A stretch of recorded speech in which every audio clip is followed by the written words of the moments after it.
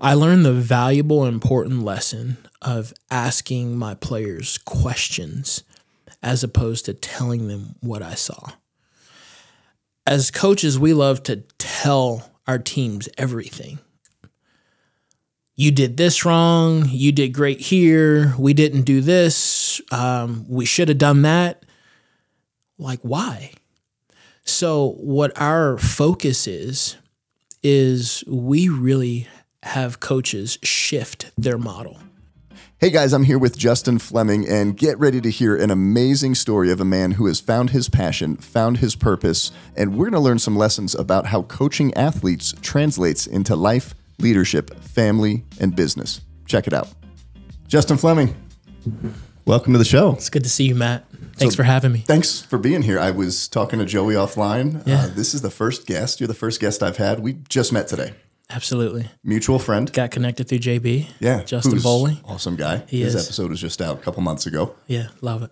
So, this show, I was reflecting on, we're about halfway through a season, halfway through a full year at the time of recording, and just going back to hear stories of different business owners, business leaders, people that are in a position of influence in the community and their world. Yeah. And it's like, man, we've got stories of overcoming adversity, starting businesses, great content for men, people that have totally changed their life around. Yeah. People that are sharing their passions.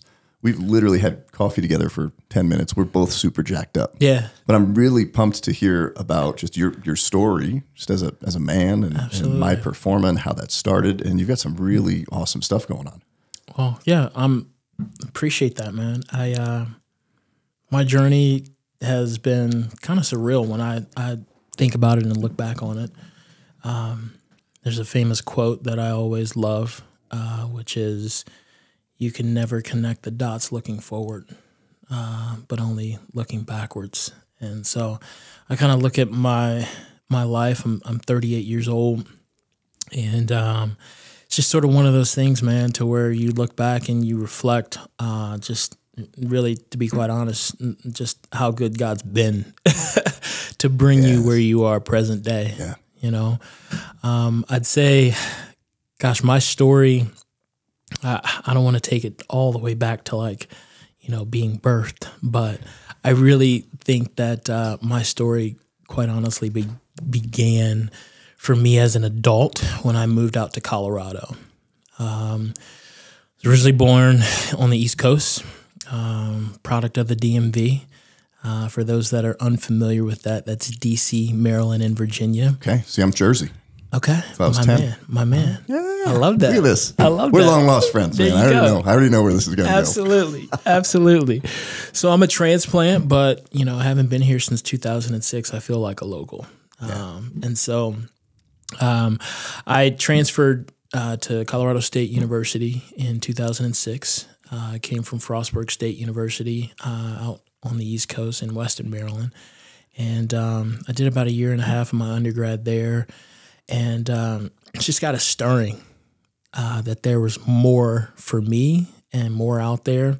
I can literally remember writing a 2-page email to my parents that said, in short and summary, Mom, Dad, I really want to grow up, spread my wings, and figure out what it is that God has for me. And I knew just intuitively that I couldn't do that living in the nest, so to speak. And the nest for me was the DMV. Okay. And so I took a semester off and I applied to probably about 13 different schools all across the country. And CSU happened to be one of those. Ended up coming out here simply because 2 reasons. Number one, I wanted to continue my education, hence transferring to CSU. Yeah.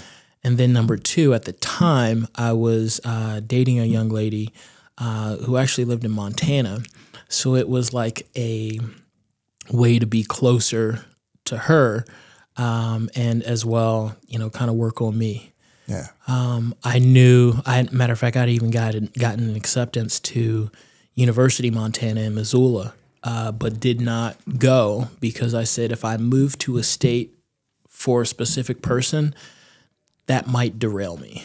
Yeah. So that wasn't the driver. It was true number 2. Absolutely. Okay. Absolutely.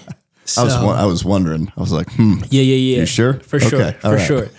So I came out. I didn't know a single soul. And 2006, that was the day and age of MySpace. And I ended up meeting a friend, and she happened to be from DC.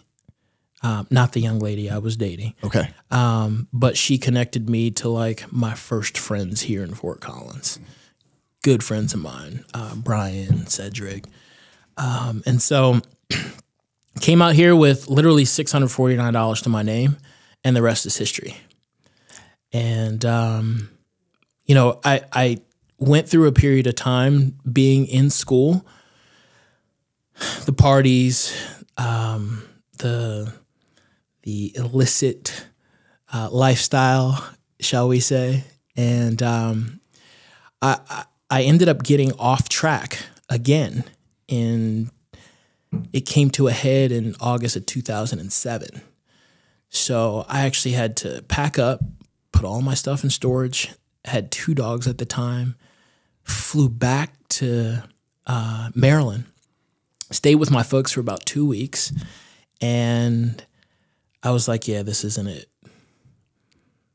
I ended up moving to Virginia, stayed in my father's childhood home. My aunt happened to be retired and was living in that house. But it was perfect setup, had a fenced in yard, so had a place for the dogs to be. And I took those 4 months, September through December of 2007, to get my head screwed back on straight. Because like I had completely fallen apart.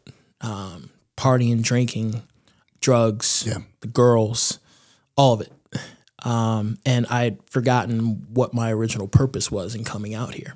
So you spent your first year, right, 06 into 07, first year at CSU. Yep. Out of the nest, first time, new area. And those, the drugs, the drinking, the women, right, they all seem, it's like the trifecta. It is. They all kind of hit you. One usually hits you first, and then the other. That's what happened for me. I was CSU 99 to 03. Okay. And same kind of thing. Okay. Yeah. But you realized that, though. So was there a moment when you realized that? Was there just this moment of clarity or particular experience where you decided to pack it up, to go back? I want to say that moment really occurred so in January of 2007, my girlfriend that lived in Montana, that was from Montana, moved down here. And we had a 6-month lease, and that relationship fell apart. I was still very young, immature, had no real sense of direction and purpose at that point. And it ended up being the demise of that relationship. And I can remember the day that her father drove down from Montana with a trailer, packed up all her stuff. We said goodbye, and I had to be out of that place within a week. And I moved into a house with some buddies of mine. And that was where I spiraled that summer, all of July and the first couple of weeks of August. And I was like, yeah, something different's got to happen here. And so I moved back.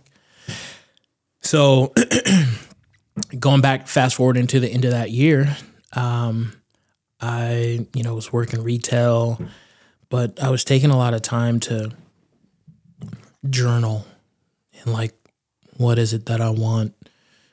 What do I think God's calling me towards? And he didn't really reveal that until the next year. So I moved back to Colorado in January 2008. And 2008 was kind of where things really began to shift. So a couple of things happened. I met my basketball mentor later that year, but prior to that, I ended up getting a DUI. Well, DWAI, it's all the same thing, right?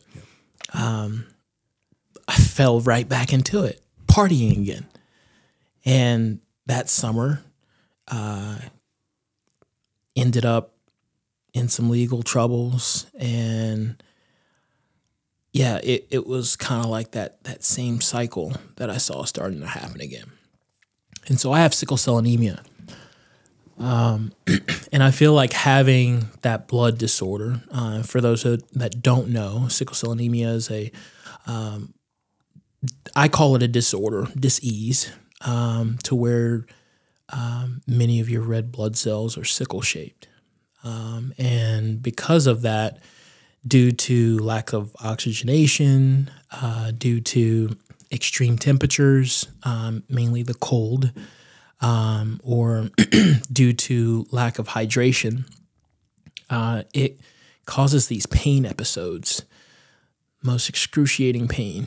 So if you can imagine, you've hung a picture before, right? Yeah. Winding up that hammer and hitting your finger. Imagine that repetitively, time and time and time over. And so when those crises happen, they call them sickle cell crises, there's really only a few things you can do, which is either wait it out if you've got the medication to treat yourself at home, or you've got to go into the hospital, ER, emergency department, one of the two. It's just time. At that point, they normally hook me up to oxygen, put me on IV pain medication and fluids. And so I can remember a cycle starting in late of that year. And so fast forward, I was serving at Texas Roadhouse. My old boss, great guy, Jimmy Dolan, he connected me and my mentor, who was Rob Lewis. And God rest his soul, Rob passed away last year due to sickle cell anemia. And I believe he had complications from COVID as well. Okay. And so sort of one of those things to where the intersection of our lives really started to shape and form me as a man. And not only that, what he brought me into, which was coaching basketball, really started to impact my life in a way that I couldn't have imagined.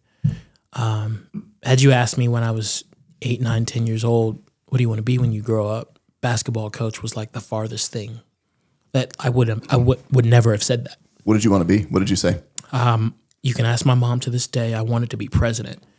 I don't think that meant president of the free world. Okay. I've never been a man for politics.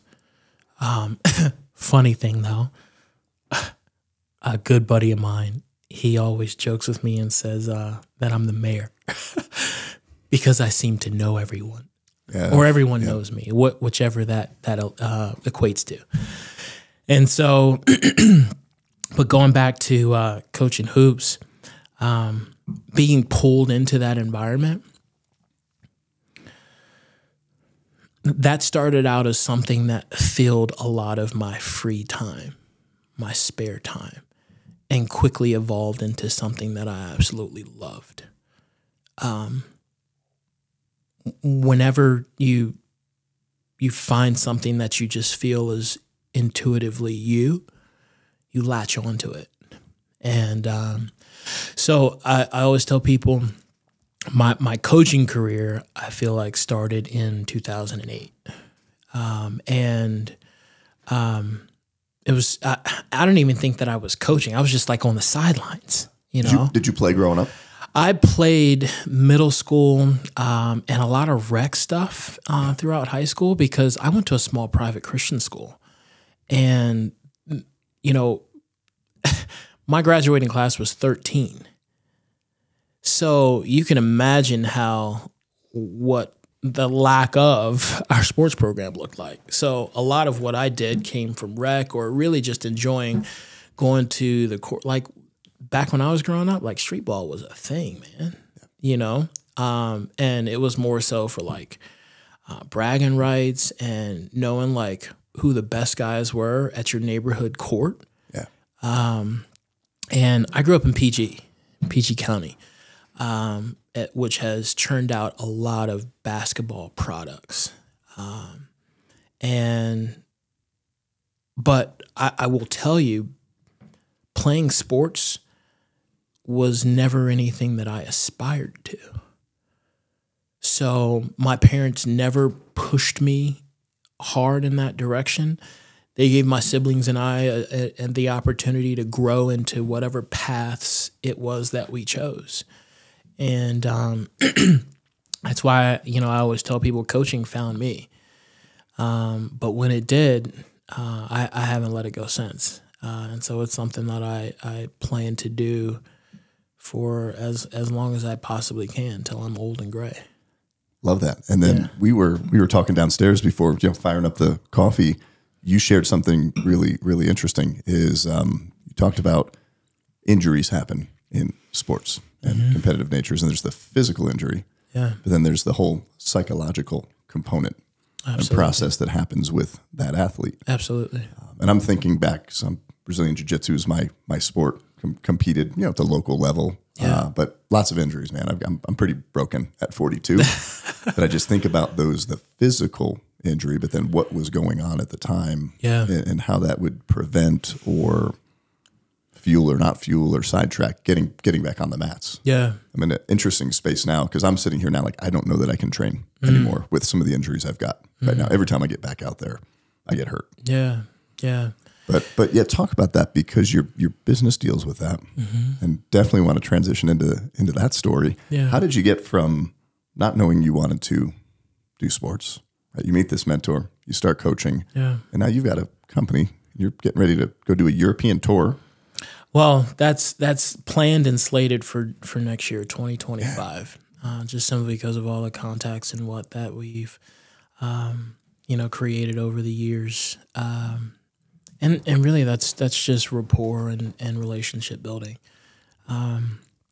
Especially knowing with the end goal in mind of wanting to be a platform that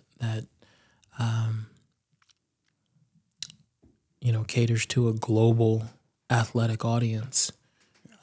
It's just a necessity. So when I think about sports, and having coached now for the short time that I have, I'm still green and wet behind the ears in comparison to a lot of the coaches that I look up to and that I glean from. I think,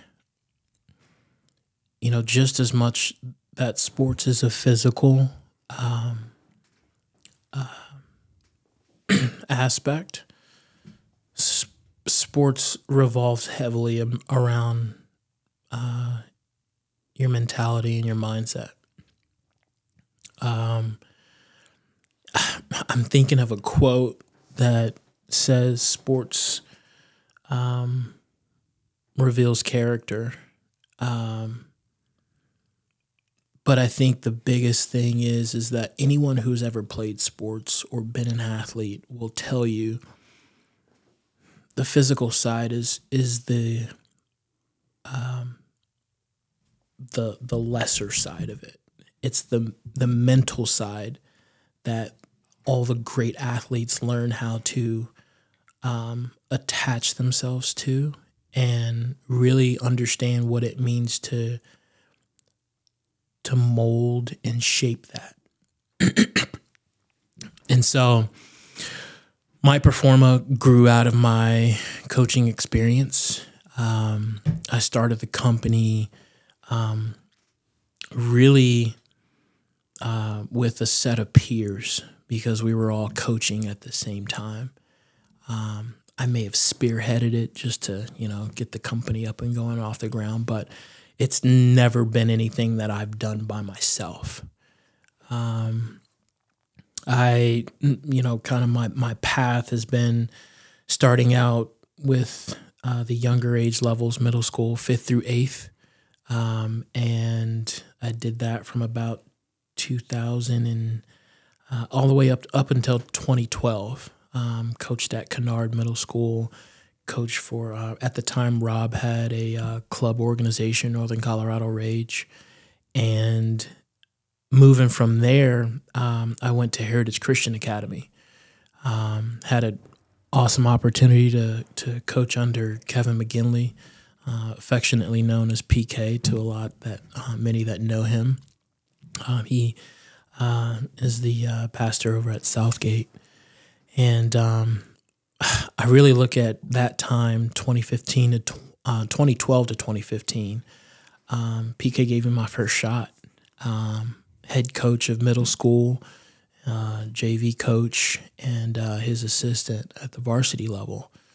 And it's really, really interesting because my final year there, 2014, that year, I was going through a lot personally and really trying to figure out if I've never achieved or ascertained a level of play, meaning at the collegiate level, but yet I coach athletes who desire to be there. How do I develop them into their best selves so that they can actually make it there? And I will tell you, that's probably the story for a lot of coaches. Because just when you think about the numbers, the top less than 1% make it to the league, as we call it, if we're talking about basketball. There's about 9 to 10 million high school athletes in the U.S. And then you bump up to the collegiate space. There's about 489. I think it's probably surpassed about 500K now. It might be like right around 512,000 collegiate athletes. And then when you think about, national teams, and, playing at the Olympic level, there's maybe like less than 200 Olympic athletes. So when you factor all of that in, and let's even just take it back to basketball, for kids that are aspiring to play pro, I was listening to a video this past week. You got guys that are essentially competing for like 30-some spots at the pro level. Yeah. And maybe half of that, get an opportunity and a chance to play, to start and play for 4 years. So, like, when you think about, like, just the magnitude of that, but then even at the youth level, how parents are trying to specialize their kid so early to achieve something that is maybe only going to last this much of their life. What else are you shooting for past that? Because your career is going to end. And when your career ends, what do you want to be known for? Your stat column or who you were as a person? A big shout out and thank you to one of our sponsors, M&D Painting and Roofing. M&D was actually founded by my wife Emily and I back in 2005. And for the last 2 decades, we've been here in northern Colorado of one of the leaders in residential and commercial repainting, as well as most recently installing residential roofs. So if you need to paint, re-roof, you got hit by a hailstorm, we can take care of whatever your home needs from top to bottom. You can find us on the web at mandepainting.com. Hey, just want to give a big shout out to one of our sponsors, Imprint Digital. If you're a small business owner, one of the things that you need to navigate to be successful is all things online and digital in terms of marketing and your messaging. Imprint Digital, they're the real deal. They are the professionals and they know this world inside and out. Make sure to visit their website at imprint-digital.com.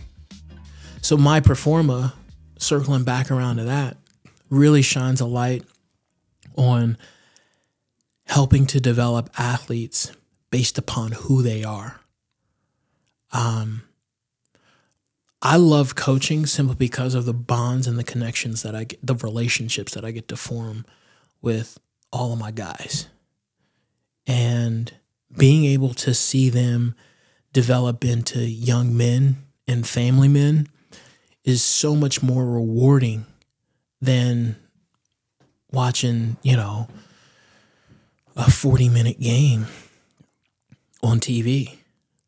Because again, that's such a short span of time. Don't get me wrong, like I'm elated when it happens, and especially having an opportunity and a chance to go and see that game in person, right? But because I've been kind of doing this as long as I have, I've had the opportunity to see guys that I coached back in high school graduate college, get married, having kids. That's our job as coaches, to teach these young athletes how to be contributing members of society. And hopefully whatever gems or nuggets that I drop in practice, we only as coaches get an opportunity and a chance to see the dividends of that years down the line. It doesn't show itself right away. And so, when I see, one of my former athletes out in public, "What's up, coach?" And, they've got family with them like that. That's the joy for me. Yeah. Because nobody's going to remember how many points you scored in a game. The one thing that they are going to remember is the type of person that you were. And how did you treat other people? Yeah. What was the example that you set? And so thankfully, I had an opportunity and a chance to grow up a little bit more. And as a result of coaching these guys and young ladies that I've had the privilege and the opportunity to coach, that's impacted me, because I realize you can't just do anything being a coach. You have to be an example and a role model. One of the things that's really important to me in life is living authentically. I really desire to be the same person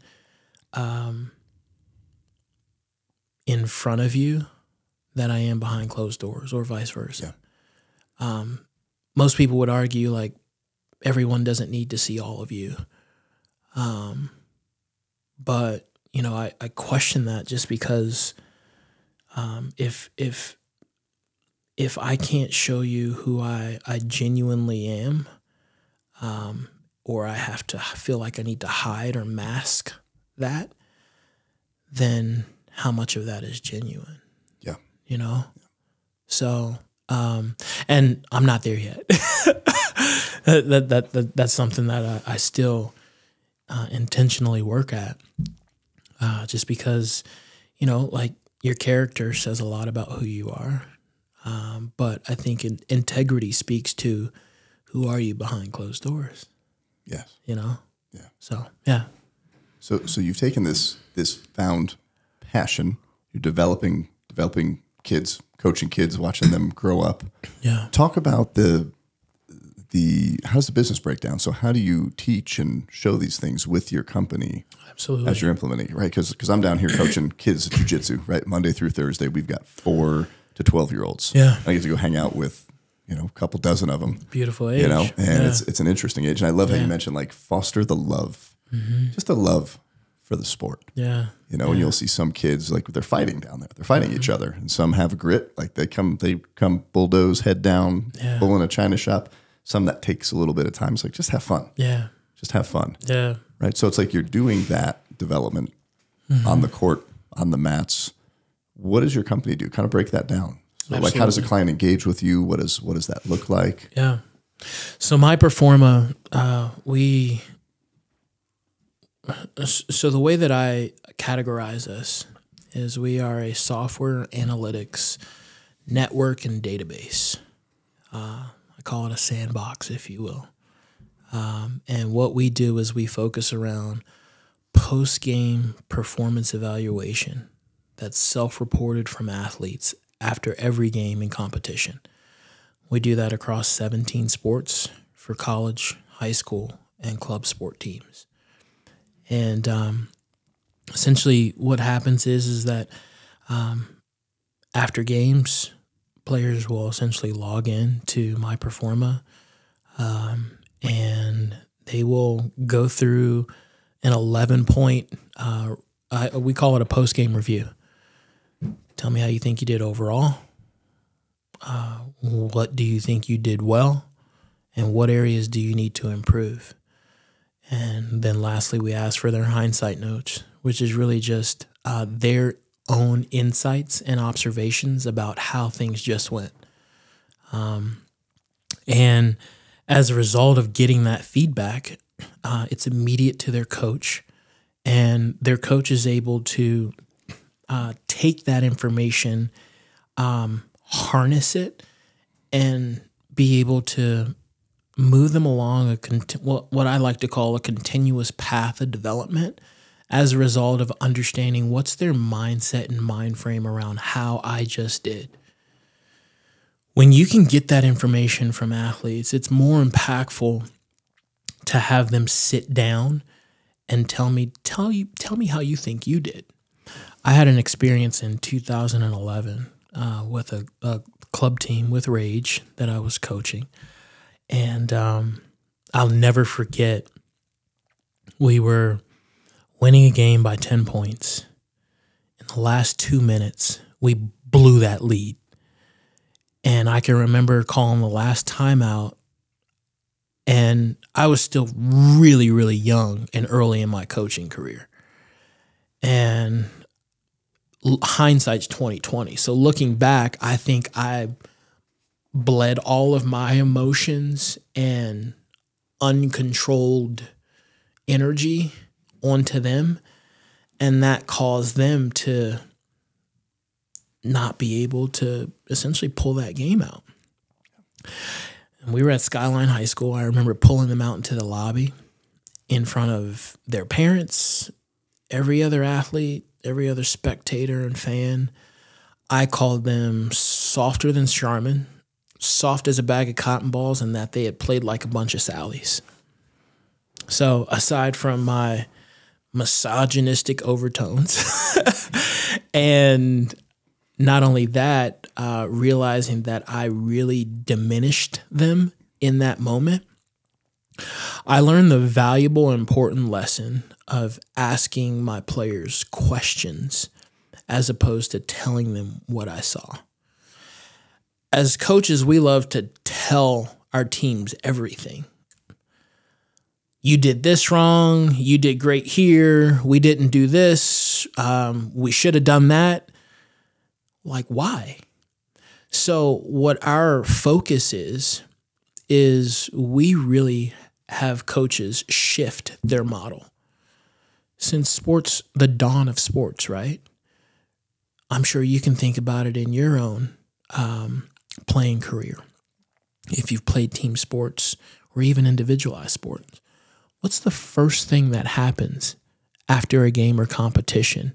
As soon as you pull off the court, the field, or the pool and you go in the locker room, what's the first thing that happens?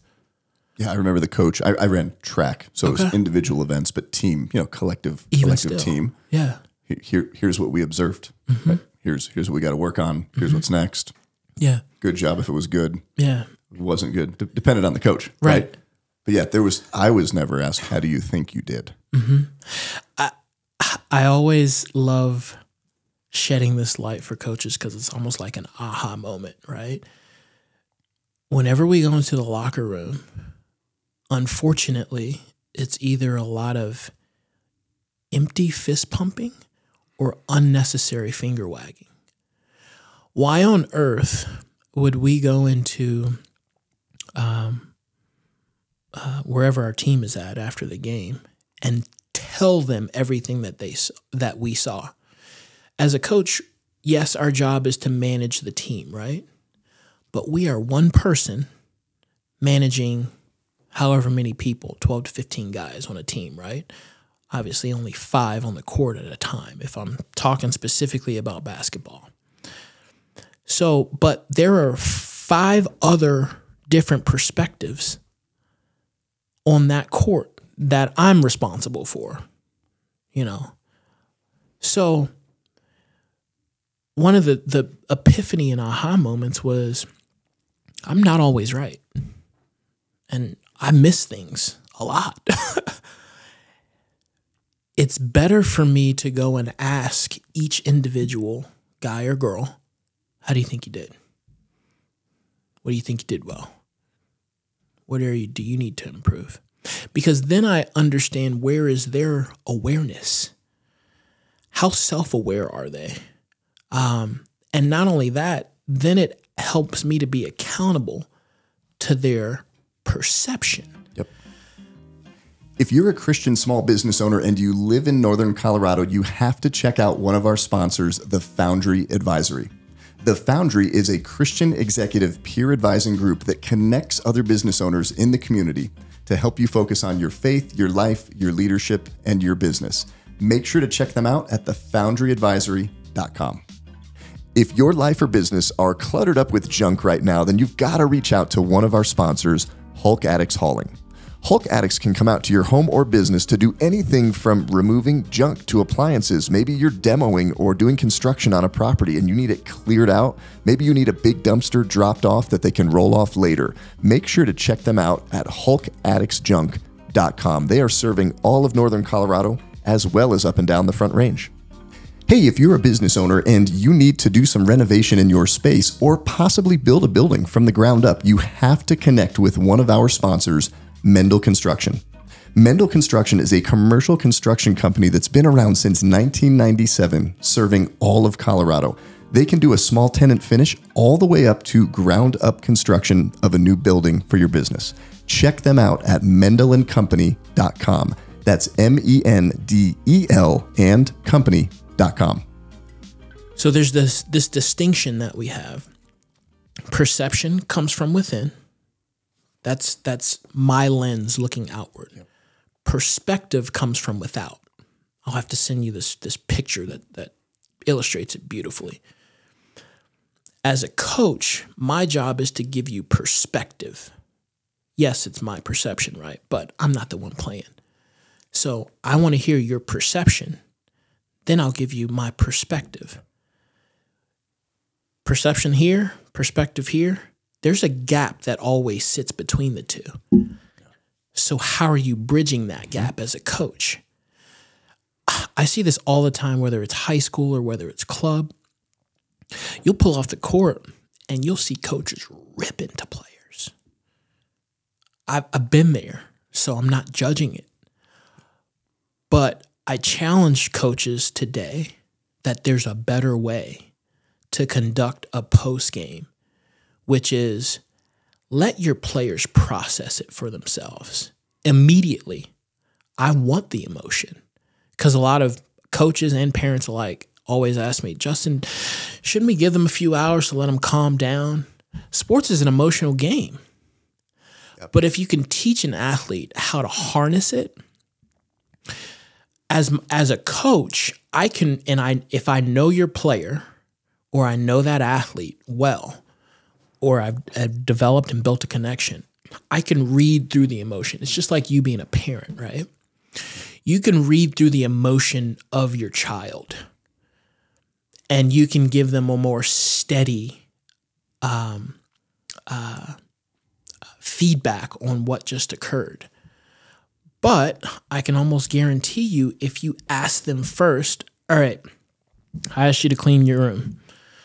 You come back 10, 15 minutes later, and, there's still clothes over in the corner and some stuff pushed underneath the bed.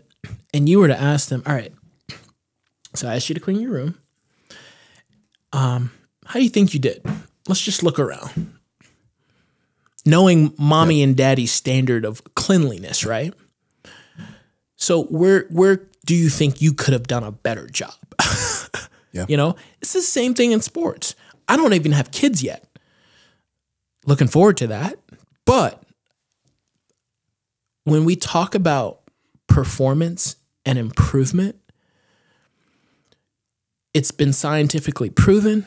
There are case studies upon case study that when you give a person an opportunity to evaluate it for themselves first, for self, by self, Yep. not only are you being able, not only do you have an opportunity to see like where are they and how far, what's the distance between where they're sitting and where I'm sitting, but now you're creating greater self-awareness. You're creating accountability between the two of you, and you're focusing where you want to go. Yeah. And you've got a clear owned goal and destination from both sides. Mm-hmm. So I remember the coaches. Well, here's you got to be, and I'm thinking business. Business, parenting. Like you're evaluating a salesperson or how a deal went down. Well, here's what I expect. I have this imposed expectation that might not even be clear to you. Absolutely. And you're wondering why you didn't hit it, and I'm telling you what I expect and that you fell short. Absolutely. Yeah, it's like how many times do we miss that in business? Yeah. For the business owners, I'm awful at quarterly or any time occurrence performance review. Yeah. But like, what do those look like for those that are good at them? Yeah. Well, here's the expectations. Here's what I see. How do you feel you did? So I love that. That is a game changer. We just coached. We had one student participate down at a tournament in Denver. He did really well, but he immediately pulls him off the mat, and there's short time between matches. Yeah. He's fighting the same kid 3 times. It's best 2 out of 3. He lost the first match. Yeah. So I pulled him off. I mean, I didn't have time to ask him how he did, but I didn't ask him, how do you think you did? Mm-hmm. Said, next time, go do this. Mm-hmm. You didn't pass the guard. Pass the guard. Here's how to pass the guard. And then he did. But I've got to go do that. I gave him no space to give that feedback. I love that. It creates a shared ownership of the goal. Because unfortunately, what tends to happen is we bleed all of our bias onto them when we tell them everything that we saw. Yeah. And I always caution players and coaches, because it's been proven just with the use of MyPerforma. We've had teams go about their normal way of handling post-game interaction. Hit the locker room, coach talks to you for 5, 10, 15, maybe 20 minutes, and then we ask them to fill out MyPerforma. And we've seen it happen. Everything that the coach just said in that post-game speech comes right back through what we call the MPI. MPI is a mindset performance indicator. So similar to a KPI, key performance indicator, like we see in business and corporate world, these are metrics that allow you to understand the performance of an individual. You've probably heard of the concept lead versus lag measures, right? Mm-hmm. Yep. So in the instance of basketball, right, your lag measures are going to be your stats. It's all the quantitative information about what just happened in the game. So this is going to blow your mind for a second, but your lead measure happens after the game. It's what's the mind frame of the athlete, because that's really determining how's the next one going to go.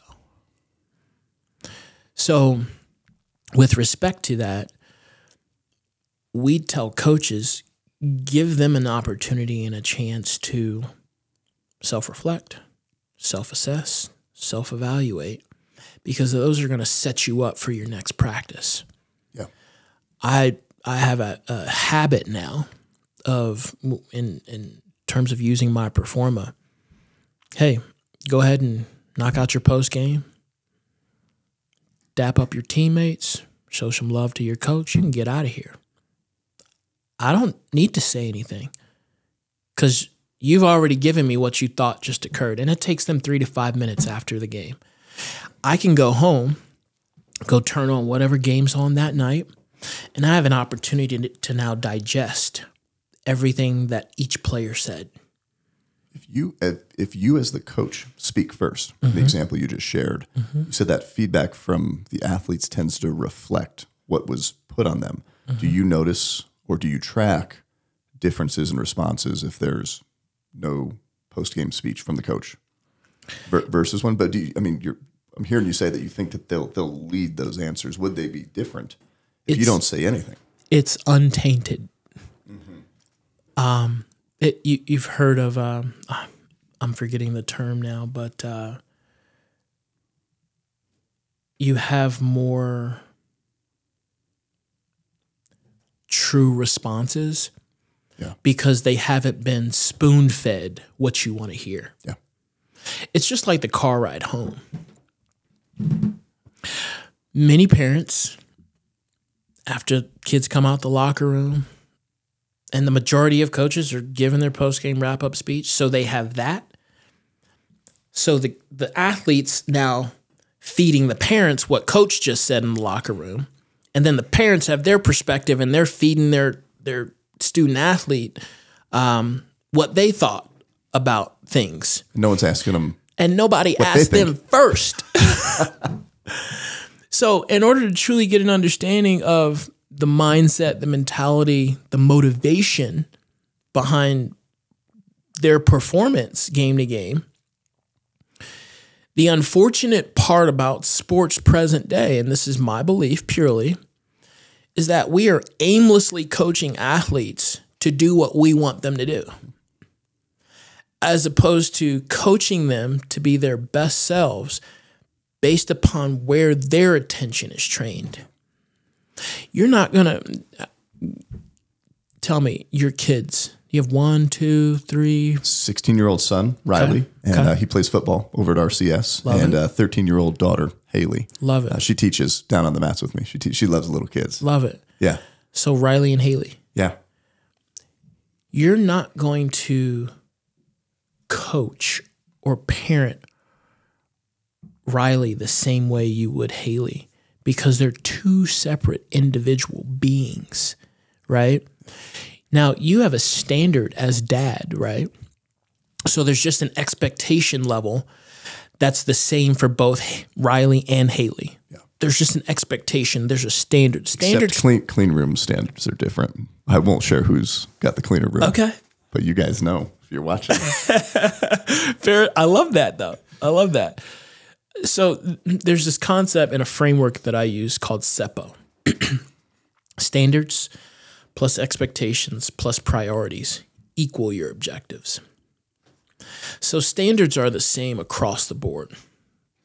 They don't change. I expect my center and my point guard to rebound the exact same way, even if you differ in height. If we're on defense, you're jumping, meeting the ball at its highest point, ripping, and outletting the half court. Love a fast-paced offense, right? If we're on offense, I expect you to meet the ball in the air. You can come down with it, put it straight back up off the glass. I do not want to see it pass back out to the three-point arc. Standard, right? That's a technique standard. Yep. Now, standards can also be the way that you treat each other on the team. We're going to be on time. We're going to be respectful. We're always going to build and encourage. Great sportsmanship. Those are standards. Those are how we operate in our environment. Expectations differ not only person to person, but as well game to game. You have different expectations of Riley than you do of Haley. Yeah. So when I think about expectations game to game, my expectations playing, given some local examples, Fossil is going to be different than my expectations playing Pooter, because they could be two different teams in terms of size or speed or whatever the case may be. And then priorities, right? Priorities are always going to differ person to person and as well game to game again. If you're a point guard, I got different priorities for you. If you're a big, I got different priorities. Now, a lot of coaches are going to tell me, coach, positionless basketball right now. I know all that, right? But still, when we talk about teams, we fill and hold different positions and different roles. Yeah. So when you add up your standards plus your expectations plus your priorities, they should lead to your objectives, your end goal. Yeah. That's the framework that we place around performance and how to communicate, what's expected to each individual and to the team.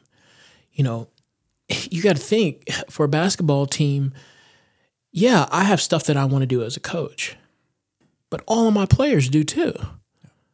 They have their own expectations and priorities. And so it's really about how are we bridging that gap and how are we teaching them how to be aligned with the team and to support the team just as much as they're chasing after their own end goal and objectives. Some kids want to go and play college.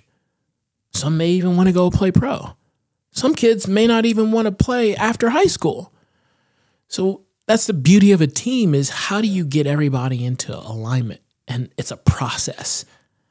And my sports have mostly been individual that I've played. But I'm thinking here, as you're sharing this, I'm thinking of the M&D painting and roofing team, right? Mm-hmm. Or the business partnership. It's the same thing. Like, here's the standards. These are the core values, the things that we run by. They're ingrained in the company. Here's what we expect in this engagement. Then everybody's got their role, right? And they're different roles. But, absolutely. We've got different perspectives, like on the sales standpoint right now. Mm-hmm. We're growing. Our company's growing quickly. Mm-hmm. And, one of the gentlemen here, he's like, man, I want to get out of selling and really grow into a bigger integrator role. Got another guy, he's like, man, I like it. Like, life's good. I like the volume, the quantity, the lifestyle. Got another guy that's getting ready to come in here. He's like, I want to break every record. And it matters for him for a certain reason just as much as it matters for the other guy. And it's like that all builds towards the common goal. Yeah. And you can't compare one to the other. Like values, you all got to be honest and accountable and respectful and kind and loving and do the right thing. That's central to the core of the culture, right? I love that. Mm-hmm. Absolutely. Yeah. I really think, with this, with the evolution in the landscape of sports, it's shifted. We were talking about this earlier. In the day and age of the transfer portal, NIL opportunities, and the very nature of the modern athlete, this generation has to deal with a lot more than what we ever had to. We didn't grow up with social media. But if you can imagine, I'll even give this example. At the pro level, you see it. Players can play the first half, go in the locker room, pull out their phone, check Instagram and Twitter, and see the pulse of what fans or their detractors are saying. Yeah. So, and I can only imagine, for you being a parent in the day and age of social media, how you have to guard and protect and nurture your children in a certain way, to where you say, hey, block that out. Yeah. It doesn't matter. It's noise.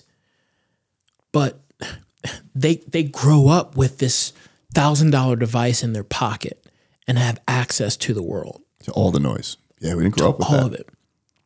And coaching is more so about being able to hear and understand what's the inner voice of a particular person. When, as a coach, your relationships become so much more strengthened and stronger when you're able to direct the voice positively of those individuals, purely based upon, like, how do they view themselves. I'll give you a case in point instance. I will have players that are probably some of the more talented athletes on teams beat themselves up the most with their post game. And some of the athletes that aren't as talented athletically or gifted think they did a bang-up job. So it's a matter of being able to know and judge the balance of criticism and encouragement. Yeah. Now, don't get me wrong. Coaches for ages, some of the great coaches that I look at, I glean from Wooden and Calipari, Boeheim. These are guys that have done it, maybe at the collegiate level, even when I think at the pro level. Phil Jackson, coached some really great athletes, and their experience has taught them how to motivate players.